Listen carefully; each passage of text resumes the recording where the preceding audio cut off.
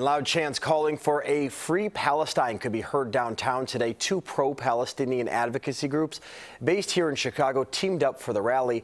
The two groups gathered this morning near Water Tower Park. Those in attendance are calling for leaders like Senators Tammy Duckworth and Dick Durbin to demand that Israel end the war.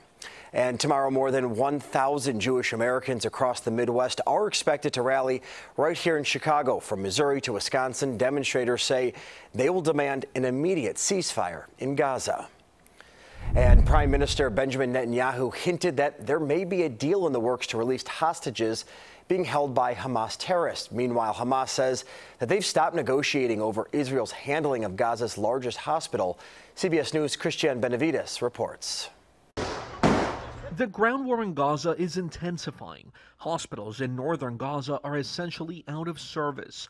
These are the hallway corridors inside of Al-Shifa Hospital, where newborns had to be taken off incubators because there's no electricity.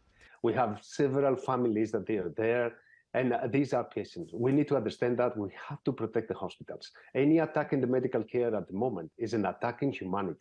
Israel says Hamas militants are using Al-Shifa as their command center underground. They're calling for everyone, including patients, to be evacuated, releasing these images of Israeli soldiers delivering fuel to the hospital for their generators. While there is a daily humanitarian 4-hour pause, for now a ceasefire is not an option until all hostages are released, says Prime Minister Benjamin Netanyahu. Is there a potential deal? There could be, but I think the less I say about it, the more I'll increase the chances that it materializes. And it's a result of pressure, military pressure. Presidential hopeful Chris Christie in the region Sunday got a look at some of the arsenal Israeli troops have seized from Hamas.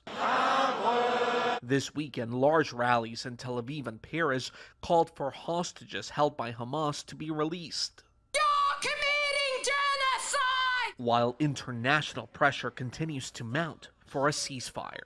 Christian Benavides, CBS News. Today, the Rafah border crossing into Egypt from Gaza reopened after closing for 2 days. Foreigners and injured Palestinians have once again started to arrive in Egypt.